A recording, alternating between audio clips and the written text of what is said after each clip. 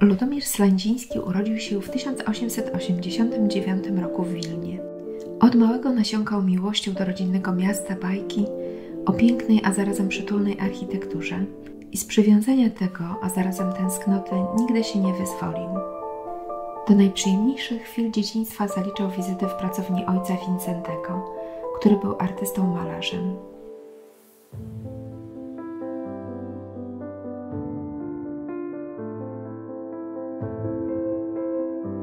Ludomir szybko stał się niekwestionowanym liderem, a jego styl malarski był wyróżniający.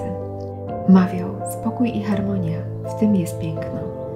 Dążył do ładu, wyważenia proporcji, samodzielności plam barwnych i przez to nazywany był klasykiem, a jego styl klasycyzmem wileńskim.